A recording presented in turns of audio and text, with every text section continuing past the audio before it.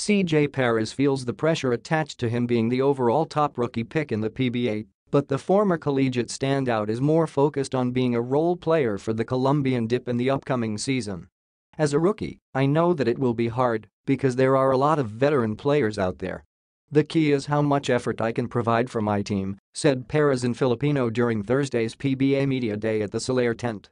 Perez, who won the NCAA Most Valuable Player in 2017 while playing for Lyceum, said he is expected to provide spunk and energy to a team that seeks to better its last-place finish in the 2018 Philippine Cup. He also said he has to play like a veteran. I know the expectations are very high as a top rookie pick, but I just want to give my best, said Perez. I won't settle for less.